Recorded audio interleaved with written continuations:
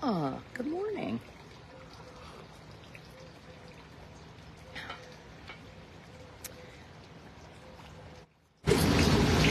It's spring break, and it's rare that I really like to sleep in on spring break. But all night, scenario kept playing in my head. And so I woke up early and was like, I just have to really process what happened yesterday. So I have a little boy named Amos and 3 teenagers, and we live in a small town in North Carolina. And I guess I would tell the story first that we have a wonderful community, and everybody knows Amos, and everybody at school knows him, at the playground, at church. So on Sunday, we have the Easter egg hunt at church, right? And they're like, the little kids start here and the big kids start here. Well, Amos just started wherever. Nobody complained. Nobody raced to grab an egg before he did. He is so embraced and welcomed where we live. And I've almost forgotten that that's just not how life is, because my own community is so wonderful. And I think it's because kids have gotten to know Amos, and parents know to talk about Amos. And it could be if we're at the beach in the summer. One benefit of me being a mommy blogger is that I write about him and people do know him. So if last summer he was at the pool and called somebody a efferbot or something. And the child, who was about 5, went to tattle on him because that's what children do. And the mom was like, oh no, I know who that is. That's Amos, and he has autism. So sometimes he says things like that, but he doesn't really, mean it in that way. And I could go over, and when I go to apologize, which is so hard to do, she's like, no, it's fine. We were just telling him about, Amos. And it's such a relief to feel that way.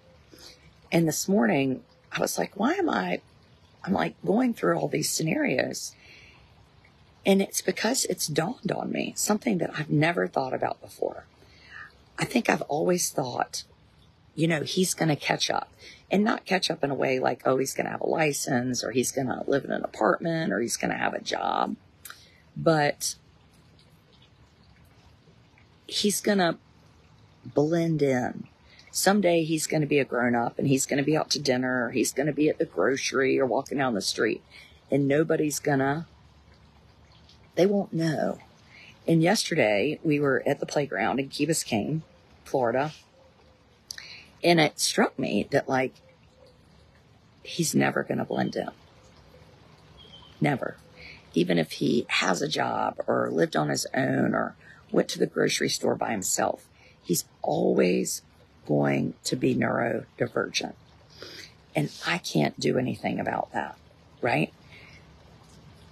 And I thought, so yesterday at the park, Amos, he's 10, in the last couple years, has become interested in his peer group. Like for years, he didn't care, he didn't pay attention, but he's been in an inclusive, typical classroom the last 2 years, and he still goes to pull out, but he's in a just regular old 3rd grade class.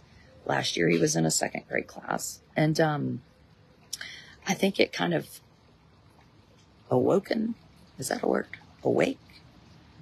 It was an awakening for him of I have these peers, and for his peers to be like, oh, this is Amos, and he's pretty awesome. He's different, but he's awesome. I mean, the same way if we see an albino iguana, we're like, wow, we don't just kick it to the curb. We protect it and take care of it. In fact, we do that with all sorts of animals that are unusual, right? We know we have to protect them. And I think in our community, that's how people feel about Amos. But when we get to a community where nobody knows us, we don't blend in. And, we're at a playground and perfectly nice, regular children, and Amos wants to spin the merry-go-round. Well, his coordination's not great. He gets on when it's his turn to spin. He tries to spin, but he's slow. Then he steps on somebody's finger, or maybe he pushes somebody off because he gets upset. Now, meanwhile, I'm on a wall talking to a friend because he's 10 and a half now. And so I'm hitting the point where it's awkward if nobody's mother hangs over them all the time, right? So like at the Easter egg hunt, I was walking around helping him find eggs. And I'm okay with that. Like, I am here for him as long as he needs me. But there's sometimes you like want him to, I just want him to be successful without me. But yesterday we had an interesting thing happen because we have a good friend down here with us, a good friend of Amos's. So the little girl, she's 9, and a lot of you all know her mother is a good friend of mine and also has a blog called Something About Mary. She's a realtor in Edenton, North Carolina, and her daughter is 9. And she and Amos have been together since they were babies when I begged her mother to let Amos do a nanny share. I just started working. Amos couldn't go to childcare in Edenton because the childcare center had a rule that he was not 2, almost 2, and he couldn't walk yet. And they were like, well, if you don't stand in a line, you have to go to timeout. And I was like, I have a question. What about the people that can't actually walk yet? Well, they hadn't dealt with that. I was like, this ain't going to work. So anyway, we did a nanny share. So Amos and C have been together their whole lives. And yesterday at the playground, morning, somebody was kind of like, oh, he stepped on my finger. He's a meanie. And, she jumped right up and was like, no, he's not. And don't you call him that.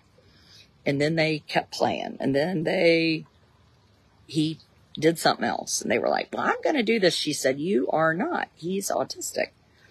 Or he has autism. And I thought, boy, it's so nice that she sees him as special and needing protected and takes care of him. And I thought, how do we do that when she's not around? And the only way we do that is if, taking me a long time to get to my point, is if families talk to their children, or maybe their husbands or their parents or their parishioners or their employees about neurodiversity. Neurodiversity. You've got no nanny and hardly any babysitters. Well, Kathy, I had a job. And so I had to have a nanny. I mean, just like if you're a pediatrician, you can't take children to work. I do things where I travel and lots of things, and it's not all careers are child friendly. If we talk to our children about neurodiversity, and we talk about, and you use Amos and you say, there's this little boy named Amos, and he might step on your fingers, he might push you, he might call you a bad word, and he's big, right? Like now he's 10, he's not 3. And people, if we have our children be on the lookout, I think we can all be a little bit kinder. Yesterday we were on an airplane on the way here, and I heard this loud, noise. And I thought it was the woman in front of me not using headphones, which is like a pet peeve of mine. And I looked up there and I'm like, well, it's not her. And a mother was 2 seats ahead of me with some children. And I thought, I bet it's a child who's neurodiverse, because I have a child who does not like to wear headphones. So I immediately thought, I know, right? Like I know the signs. And I thought, okay, well, how do we talk to our children about what the signs are? I think they are the square pieces in the round world. We all know when we see a square. Maybe it's, in my town, a man at the coffee shop that sits alone and he kind of stares. But he comes to get coffee, and am I making sure that I speak to him and don't exclude him? Like, oh, he's weird, or he's this, or he's mean, or he doesn't talk, or he's rude. Maybe it's a grown-up who thinks, well, that little boy didn't even speak. Or yesterday Amos walked by a man and, gave him a smack on the tush. If somebody smacks you on the tush and they're not laughing and they're 10, they're neurodiverse. If somebody says, chase me, and they're 10, they're a neurodiverse. If somebody runs over to their mama, they're neurodiverse.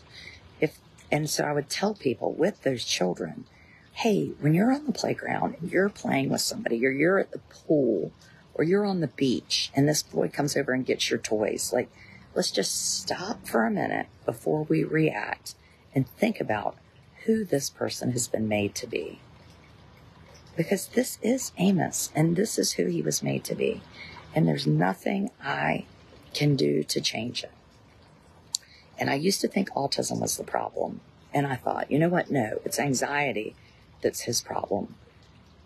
But yesterday I thought, the autism is a problem, but only for the world, not for us.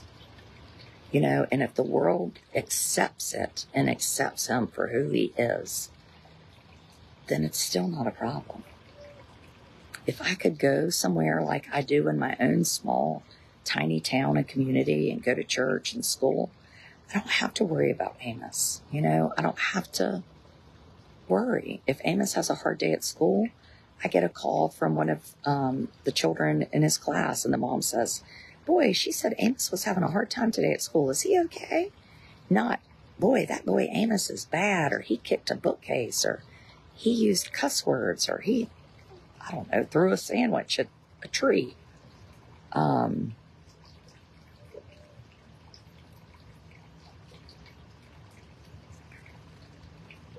And it's autism.